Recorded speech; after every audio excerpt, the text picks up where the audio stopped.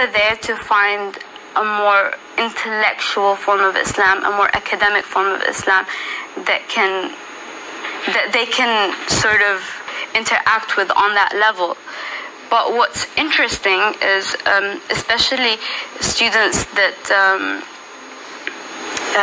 are in Sheikh Abdal Hakim Murad's class, most of them, except perhaps 2 or 3 of my interviewees, said that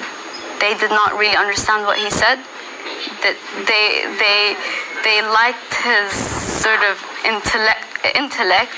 they felt connected, but they just didn't understand what he was saying. Routine is so rigid that you take so much information in such a short period of time that you don't actually have time to ponder about what you think or what you believe and what you don't believe or what things actually mean. So what ends up happening is a lot of students become so impressed by the level of discourse that